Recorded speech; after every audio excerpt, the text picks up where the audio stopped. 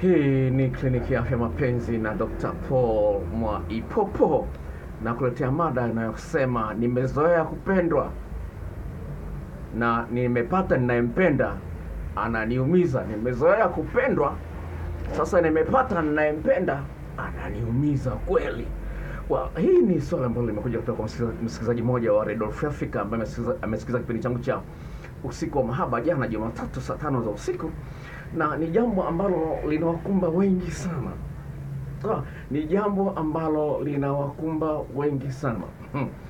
Nimeweka bango kwenye akaunti yangu ya Instagram, inasema hivi: Love does not hurt, but loving someone who is wrong hurts you.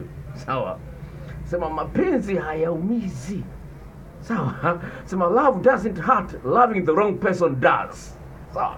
Maana yake nini? Ni kwamba mapenzi hayaumizi, ila ukimkosea ukampata mtu ambaye unampenda lakini yeye hakupendi, atakuumiza. Sikiliza. Wanadamu kila mmoja anakosea. Hakuna mtu ambaye hakosea, hakuna ambaye ni mkamilifu, sawa? Kila mmoja ana madhaifu yake, lakini wengine ana mengi zaidi. Wengine makosa yao ni ya kijinga. Sawa, hebu fikiria mpenzi anayekudanganya lakini wewe unasema bado unampenda. Ndani na message hapa zinatisha, hizo kutanazo kwa kipindi cha Radio Africa, sawa? Hebu fikiria mwanaume kama huyo anasema hivi, daktari naomba ushauri. Mimi ni kijana miaka 28, najishangaa nikicheza na mke wangu ndani naishia goli moja. Bao na mchezo unakuwa umeisha. Lakini nikienda kwa mchepuko nafikisha mabao 3 bila shida. Mchepuko unanisifia sana. Daktari, nifanyeje? Unaona, yeye anataka mwanamke amsifie, mke wake amsifie. Haya, mwingine huyo naitwa Rebeka, umri miaka 27. Nina mpenzi ambaye ameoa, nampenda sana, lakini anataka amwache mkewe anioe mimi. Daktari, nimruhusu? Sasa kuona jinsi gani watu hawa wanaumizana. Baada kusema maswali mengine, bado hapa nakupa chumeza tu ya mada, sawa?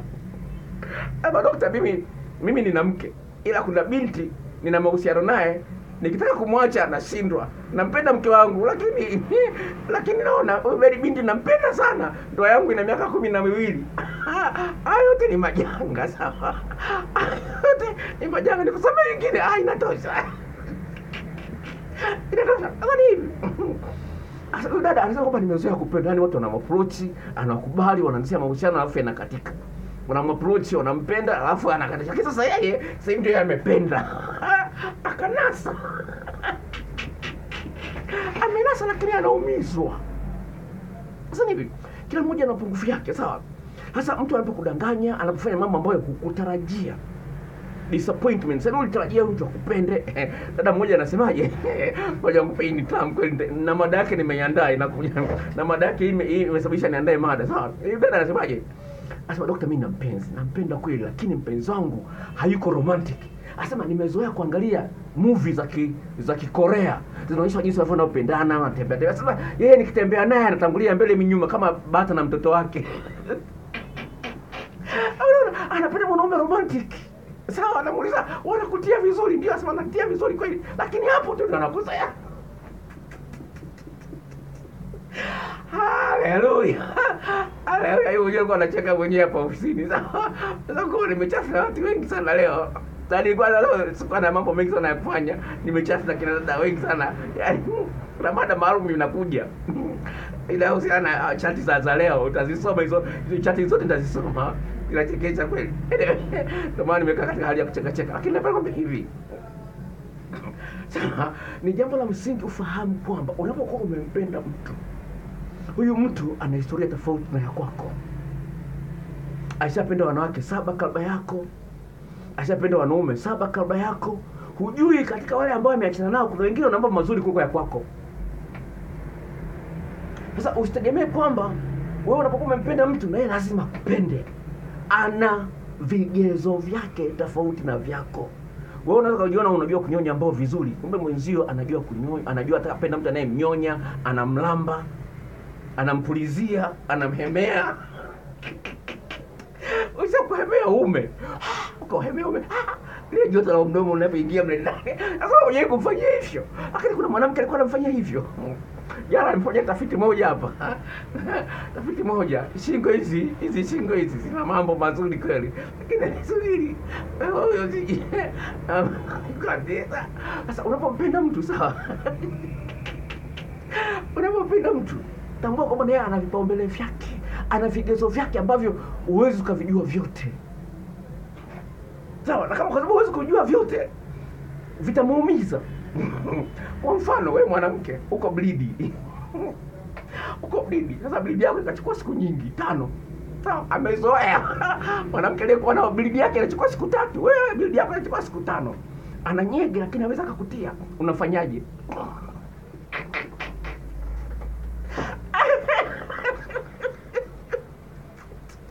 Unafanyaje dara nyege? Wakati yule alikuwa na bleed siku 3, kuna vitu alikuwa anamfanyia. Wewe bleed yako inachukua siku 5, damu zinatoka tu nyeupe.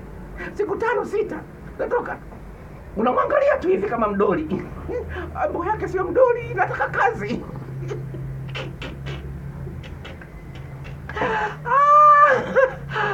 Asisikiliza sawa. Lazima ukumbuke kwamba unawajibika kwa kiasi kikubwa sana kwa mpenzi wako. Mchango unaotoa kumfurahisha mpenzi wako mara kwa mara. Sawa, mchango unaotoa kumfurahisha mpenzi wako mara kwa mara ndio huo unaongezea thamani yako. Dada mmoja katika kuchat naye kwenye WhatsApp leo nikamwambia hivi, ongezea utamu alafu ukoroge. Ukoroge vizuri. Akasema unamaanisha nini? Nikamwambia umeagizia hizi video za jinsi ya kumwandaa mwanaume na maeneo 12. Utapata hii elimu. Lakini jinsi gani unaitumia, muda unaotumia kutumia maelekezo kwenye hizi video clips ni muhimu sana. Nikamwambia hivi, umepewa chai ile haijakolea sukari, ukaongezea sukari. Usipokoroga, utamu wa sukari ulioiongeza hautasikika. Kwa hiyo ili umeongezea sukari sawa, lakini lazima ujue jinsi ya kukoroga vizuri ili utamu usikike. Sasa lazima upata elimu mpya ya maeneo 12 ya kushika mwanaume aliyeuchi. Sasa jinsi gani unavyotumia na muda unaotumia ni wajibu wako kukoroga, huo ndio kukoroga. Akasema nimekuelewa. Kwa hiyo lazima ufahamu kwamba mapenzi yatakuumiza pale ambapo mpenzi wako anaona mchango wako katika furaha yake, katika utamu wa maisha na mapenzi umepungua na asingependa kuendelea nawe. Sasa mpaka mtu anaanza mchepuko. Kuna kitu fulani kimepwaya. Sawa? Usikose video inayokuja inayosema kwamba video inayokuja itakuwa na mada inayosemaje? Inasema wanawake hawajashindikana bali ni uvivu wa wanaume. Hiyo ni mada inakuja. Sawa, wanawake hawajashindikana bali ni uvivu wa wanaume. Hiyo ni mada inakuja. Itakuwa na vichekesho vingi kidogo kutoka kwenye chatting zangu na wateja. Anyways, siri zao na namba zao nazificha, kwa hiyo sitoi siri ya mtu. Kwa hiyo naomba ulionyesha. Kwa hiyo ni jambo la msingi ufahamu kwamba na wewe lazima una vigezo vyako. Kwamba huyu mtu nimempenda sawa, na haki ya kumpenda sawa, lakini yeye ana vigezo vyake. Je, vigezo vyenu vinaendana? Sawa. Sasa wewe ukiwa na vigezo tofauti na vyake, alafu yeye umeshindwa kumuelewesha jinsi gani vigezo ulivyonavyo ni vya muhimu, atakutumia tu. Sawa, atakutumia tu. Na anakudanganya kwamba nakupenda. Nilikuwa nashinda kaka mmoja amechepuka na binti. Sawa? Binti yule amempenda. Sasa binti kapata safari kwamba ni wa Dar es Salaam. Anamna tu pesa. Anasema yani nampenda, tamani safari ni Dar. Ana mke.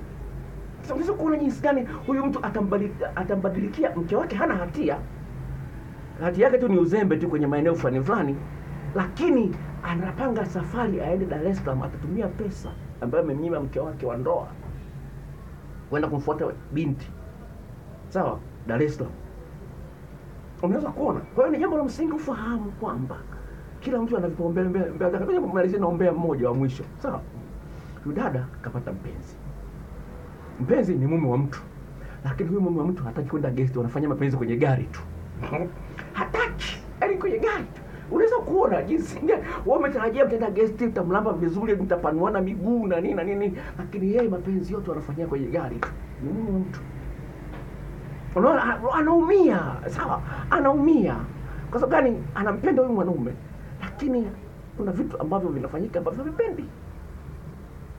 Sawa, kwa hiyo nimekuletea mada hii of course baada ya kukutana na message kadhaa katika wasikilizaji wangu wa Radio Afrika, lakini vile vile katika tafiti ya mambo ya mada ambayo inakuja nikutana na swali moja ambalo ni zuri sana. Is love supposed to hurt? Nasema is love supposed to hurt? Nasema je, mapenzi lazima yaumize? Endelea kuangalia Kliniki ya Afya Mapenzi na Dr. Mahaba. Nikutakia siku njema. Namba zangu za simu ni zifuatazo kama unataka ushauri au video clips au elimu mpya.